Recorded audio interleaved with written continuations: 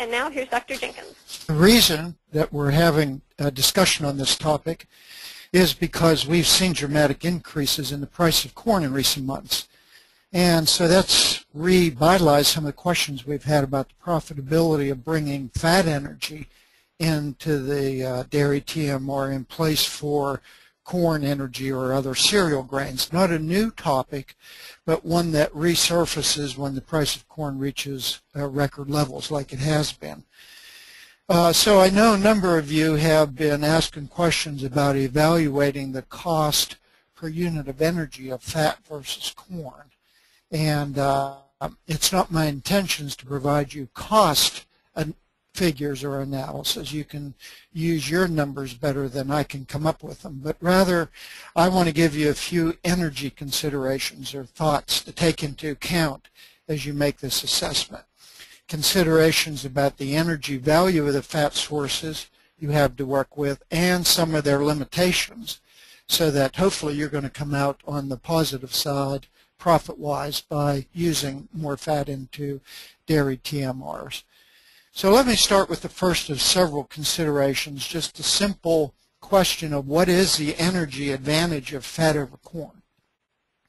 And a number of people start looking at this from a total energy or gross energy basis. And these are some of the numbers you might come up with. Corn has a value that's just over 2 megacalories of gross energy per pound. Now that varies with the stage of maturity of the corn kernel, but the number that I have listed here is typical of corn at 56 pounds per bushel. Now compare that to vegetable oil, and let's say corn oil, right? And it's just over 4 megacalories per pound. So that's a 2-to-1 energy advantage of fat over corn. Now that's a little unfair to do it on that basis because it doesn't account for the greater energetic efficiency that fat energy has when it's utilized by the animal compared to carbohydrate energy. So it's more appropriate to take a look at it on a net energy basis. And I'm going to go to NRC for those numbers. It lists corn at 0.84 megacalories per pound versus vegetable oil like corn oil at 2.57 megacalories per pound. And now we're talking more like a 3-to-1 energy advantage.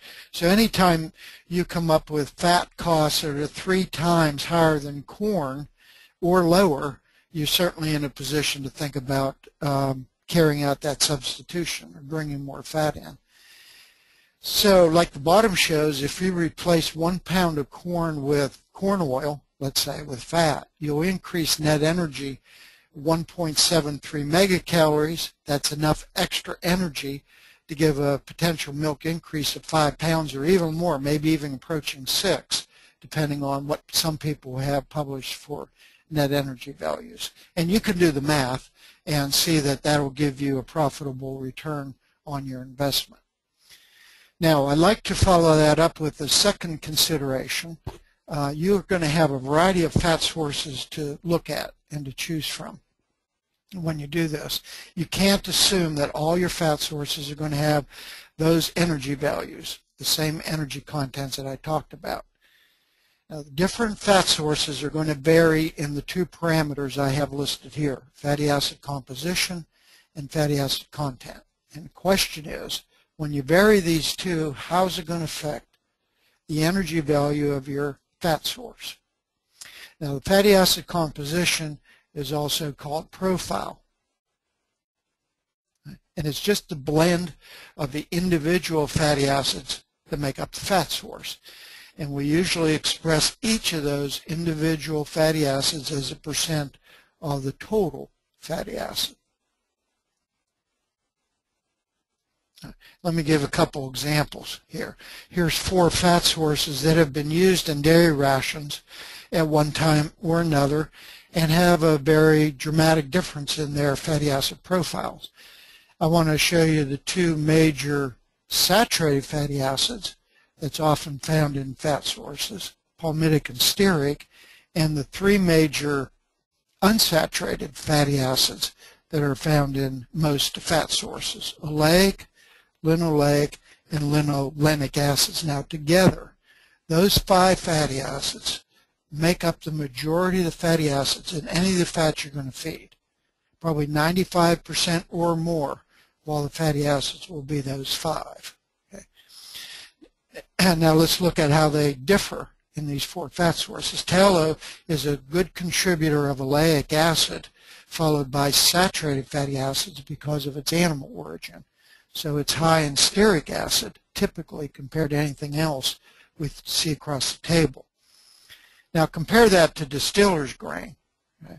And any corn co-product is based on a corn oil composition and is high in the polyunsaturated fatty acid we call linoleic acid.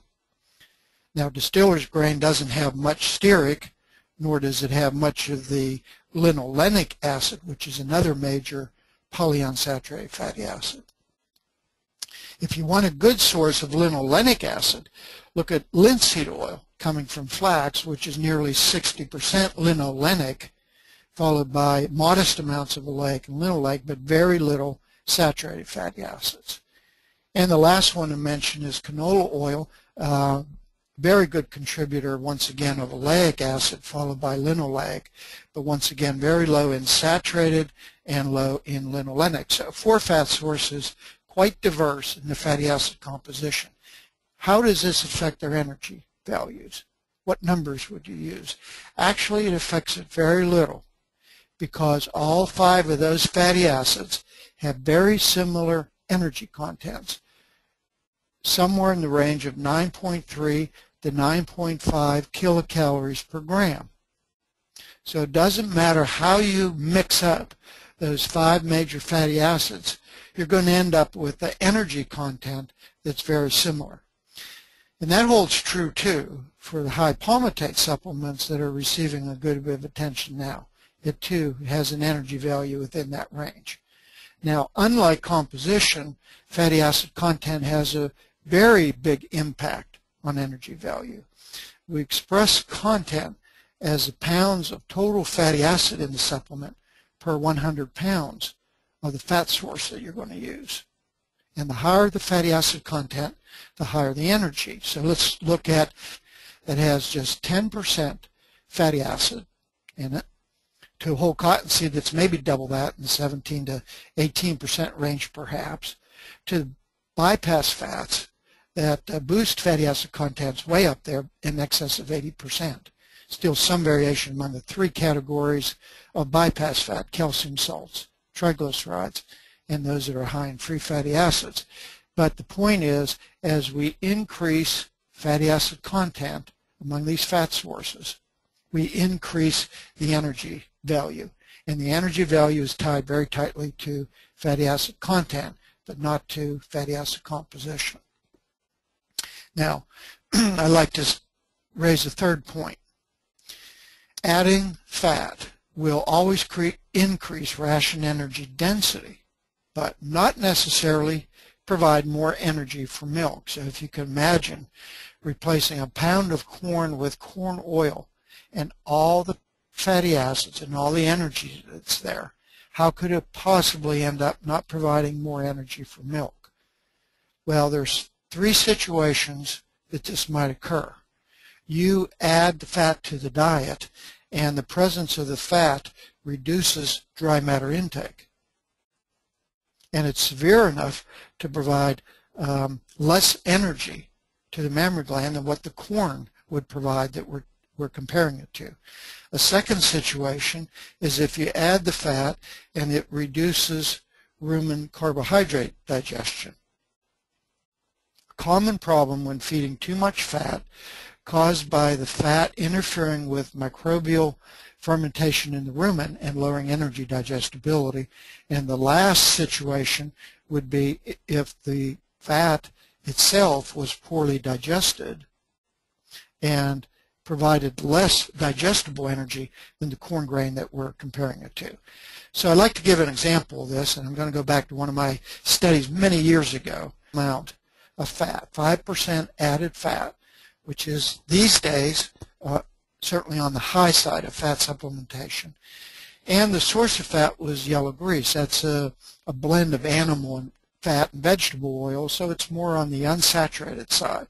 So it was a high rate of supplementation of a very high unsaturated fat source, and I measured total tract digestibility. Now, these are the intakes, dry matter and energy intakes for a control diet in this study with no added fat. And let's look what happens if I would add the yellow grease in an ideal world. The world where it would not affect dry matter intake, nor would it have any effect on rumen function, so energy digestibility remains the same. Now, what happens to the ration energy density? It goes up from 2.04 to 2.16 because we have more fat, more energy per pound. Along with that, we get an increase in gross energy consumed from 103 to 109 and a corresponding increase in DE available from 67 to 71. So that extra megacalories of DE translates into more net energy and more milk and a profitable return on investment. Now, what actually happened in this study was that we did get a drop in intake from 50.4 to 45.1 pounds per day, and we did see some signs of it interfering with rumen function, and digestibility of energy dropped down to 16.5%. So it's kind of a double-edged sword here, drop in intake, drop in digestibility of energy. What happens to ration energy density when we have these two negative responses? Well, nothing. We still get an increase in digestibility of energy because the fat is still there when you measure the energy content of the diet per pound. But energy consumed went down from 103 to 97.4 megacalories per day, and DE went down from 67 to 58.9.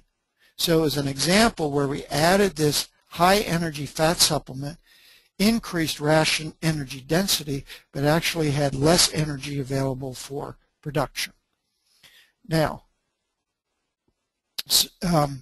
can we see this on the production side? Indeed, we did see it on that side. And what happened was that we got a reduction in intake when we did that. A reduction in milk, which dropped down from 70.4 to 69. Production was not high because it was during summer periods. We got a very appreciable reduction in milk fat content and protein content of the milk, and it all resulted in a significant drop in the milk solids produced per day. Certainly not a situation where we would want to be. So we need to avoid those negative effects if we want to come out ahead on feeding fat and substituting it in for corn, especially when you're looking at going to the higher levels. Now, how do we avoid those negative effects so we know we're going to come out on the positive side? All right, now the bypass fats have provided a convenient alternative for us to do that because they were specifically designed to avoid digestibility problems in rumen. Now, this is data that came out of Ohio State in 2011, and it shows a controlled diet with no added fat versus one that had 2% commercial bypass fat added. Now, that he actually used 3 bypass fat sources, but I just averaged the data because the results were similar. And there was no appreciable change in dry matter intake, nor any dramatic change in the digestibility of energy, so there was an increase in gross energy consumed and in the digestible energy density of the diet when the 2% commercial bypass fat was added. Now, the greater challenge is rumen active fats, and that's the term that I use for fat sources that have the potential to cause digestion problems in the rumen, and this would include tallow, distiller's grain, whole cottonseed, bakery waste, or sources like that. Okay. How do we avoid negative responses to get a profitable return on our investment? The biggest tool that we have to do this is to choose a proper feeding rate, because I think all fat sources have a level of inclusion in the dairy diet below which you will not get these negative responses, and you can get a profitable return on your investment. Now, it would be nice if all fat sources were similar enough that we had a single feeding rate that applied to all fat sources, but that's not the case. The proper feeding rate is going to depend not only on the characteristics of the fat source we're using, but also on the characteristics of the ration that we're putting it in. And we need to be flexible and to be able to make adjustments for each individual fat source. Now, I have a few fat feeding guidelines that I use to help guide me on how much of these fat sources to use. The first thing I keep in mind is the cows have a maximum tolerance to fat. You just can't keep putting it in there at no end and expecting milk production to follow.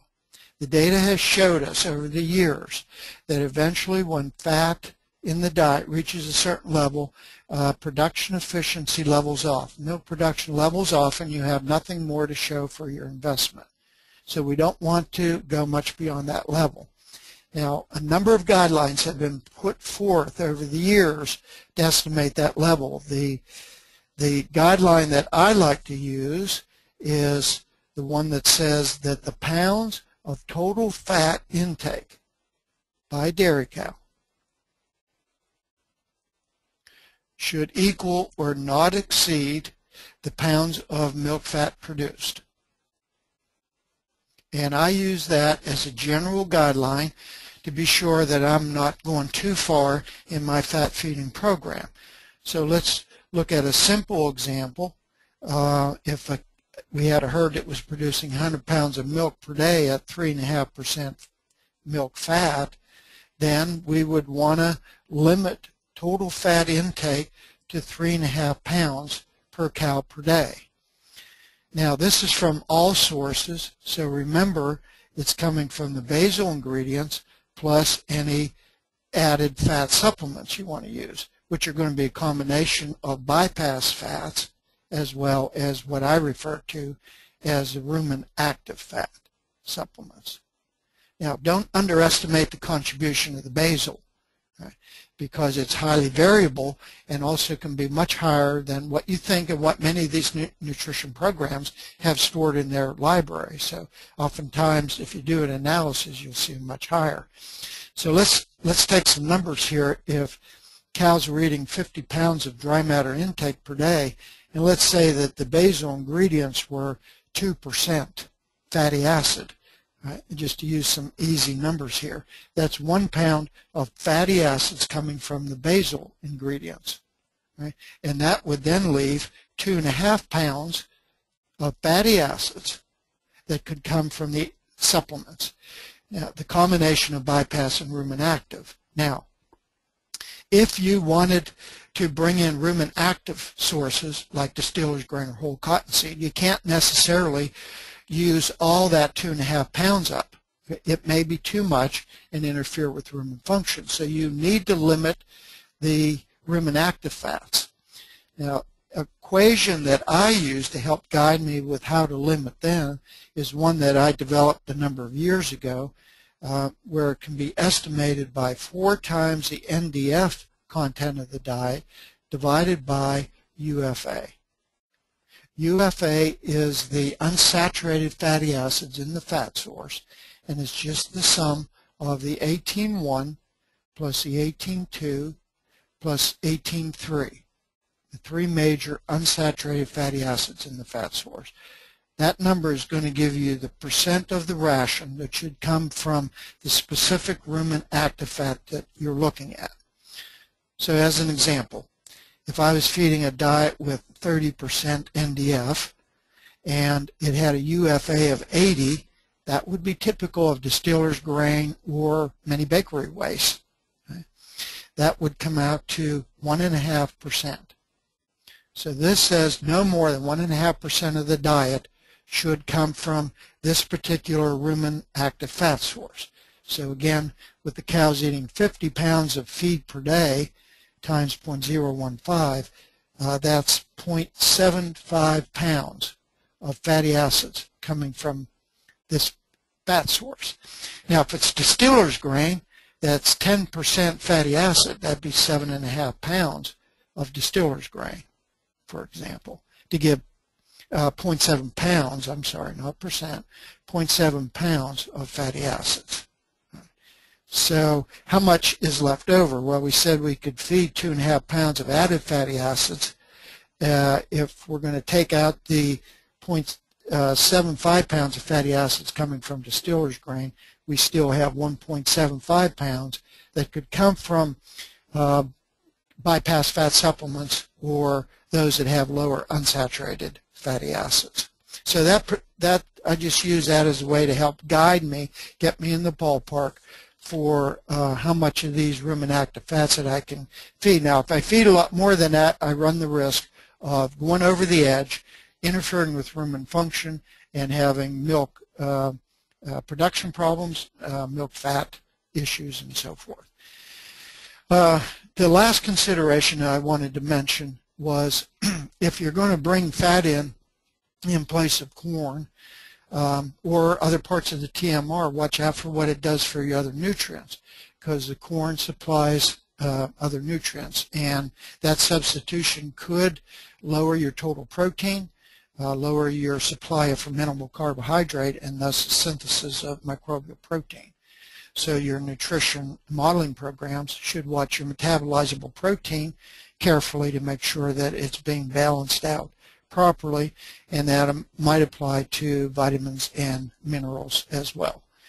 So with those thoughts, I hope it provides you a little bit of thought and ammunition to make a decision on the right amount of fat to use and the right way to get a profitable return on your investment. So I thank you for coming in and giving me a few minutes to share my thoughts, and likewise I thank Bertus for giving me the opportunity to pass along those thoughts. And at this point, I'm going to turn it back over to Renee in case she wants to pass along any questions. Thanks very much. Thank you, Dr. Jenkins, for those insights on how to evaluate fat in corn in our rations. We're now moving into the question and answer period, and as I mentioned before, you can certainly ask questions by typing them into the box in the lower right-hand corner of your screen, and then we'll pull those up and ask them to Dr. Jenkins. We've got a couple that have come in already, and the first one is, would you classify whole cottonseed and other oil seeds as a rumen active fat or a bypass fat? Yeah, it's kind of right on the edge, and we kind of go back and forth on that one. It certainly provides some protection by nature of its hard outer seed coat that would be tempting to think of it more as a bypass fat that wouldn't interfere with rumen function.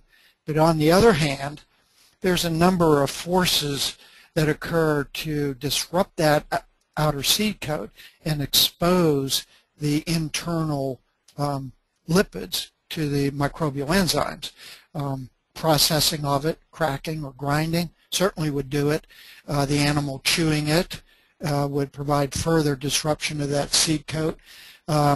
Rumination, re-chewing it again, and even softening, I think, by the rumen fermentation process could all add up to make that internal lipid content in oilseed pretty available to the microbial population. So because it's so variable, the possible protection is so variable, and I tend to err more on the conservative side. I don't give too much credit to protection in that way, and try to treat it more like a non-bypass fat source, a rumen active fat source, for that reason. Great, thanks, Dr. Jenkins. We've got another question that came in. With added fat, all sources, I try to get calcium over 1%. What would you suggest for magnesium? Yeah, that's a recommendation that goes back to when that was vigorously being evaluated and studied for drops in mineral digestibility with higher amounts of fat, and the natural reaction to make calcium and magnesium salts that occur in the rumen. I think it is a good idea, and it's one that I follow myself, is to go a bit beyond NRC recommendations on it. I think we're a little bit unsure about exactly how the reaction of fatty acids with magnesium are, and we've had more data with calcium, and that's allowed us to give more specific recommendations on upping calcium to over 1%, which I think is a good recommendation. So, I think it doesn't hurt at all to go a bit higher on magnesium above and beyond what NRC goes, and maybe, 20 or 30% higher or something, short of having more real numbers to show what happens to the magnesium status. But it's probably safe and a good idea to go a bit beyond NRC. Great. The next question, Dr. Jenkins, is what level of rumen unsaturated fat do you try to stay below on a percent basis? Yeah, okay.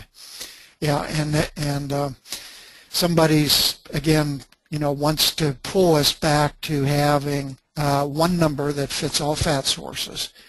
And if you have to have one number, then I think it's wise to be very, very conservative and to choose a number that is going to apply to your worst fat source, something like a vegetable oil, which means that you're going to need to keep total fat content in the ration perhaps below 6%.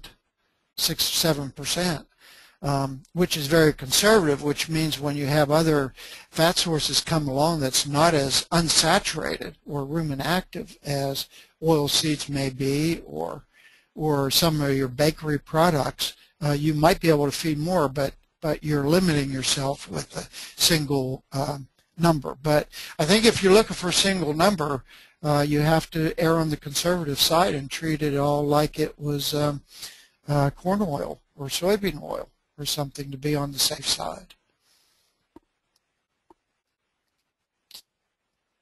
Great. Our next question is the unsaturated fatty acid the total number of C18.1, C18.2, C18.3 in the diet already, or is it the product you're considering adding to the diet? Yeah, the amount that's in the diet already figures into that total maximum fat feeding part of it. But the 4 times NDF divided by UFA, that UFA applies only to that one particular fat source. You're trying to evaluate how much to feed. So you have to have some information on the fatty acid composition of that fat source. Now, where are you going to get that? Well, many nutrition models now have that built into their library, so you can get an estimate that way. But if it's something like a waste product or something, it's certainly well worth money invested to have it analyzed to see what that composition is, and then you can add the 18.1, 18.2, and 18.3 values that come back to the lab and use those for that particular ingredient in that equation to try to set a mark for what is the upper limit of that I should be feeding. We've got a question that follows right along with that, Dr. Jenkins. You mentioned models. What is the status of fat submodels, and will this help dramatically with formulations? Okay, yeah. Well, I'm certainly not the best person to ask about the status of the modeling program, because I'm confused and in the dark myself most of the time what's happening with them. But I know there is progress being made, and there's more and more effort being made to bring in lipid models. Many of them are private models within companies and not yet shared publicly, but there are a few public models that are working very, very hard to update and bring up their prediction equations. And I think, the ones that are commercially available now to the public are at a very good place. They're at very good room for improvement, but I use those myself. Their libraries are generally good to tell me, what's happening with the fatty acid composition of the ingredients, and to provide information about what are the basal levels of those fatty acids in the diet. So I think they're very much of a help, combined with the fact that we have several labs that are analyzing that now, and you can enter your own data in there. But we still have some gaps in our knowledge about rates of lipolysis and biohydrogenation and digestibility in the animal for room for improvement on these. And they're working on those all the time, so that's a work in progress. And I'm like whoever asked the question. I think I have the same question myself. When is the next bigger and better version coming out? And I'm trying to stay on top of that myself. Thank you, Dr. Jenkins. Well, it looks like we're right out of time, and we're out of questions as well, so that will work. It's time to wrap up this hot topic webinar on fat versus corn. We really appreciate you joining us this afternoon. And as I mentioned earlier, this webinar is recorded, and so we'll have this up on virtusnutrition.com by Monday at the latest. Also, if you're technically inclined, please mark your calendars for our next segment of the Fatty Acid Forum, entitled Fat Feeding Strategies to Maximize Returns, that is scheduled for Thursday, November 15th at 1 p.m. Pacific, 4 p.m. Eastern. Thanks again for being part of the Fatty Acid Forum sponsored by Virtus Nutrition.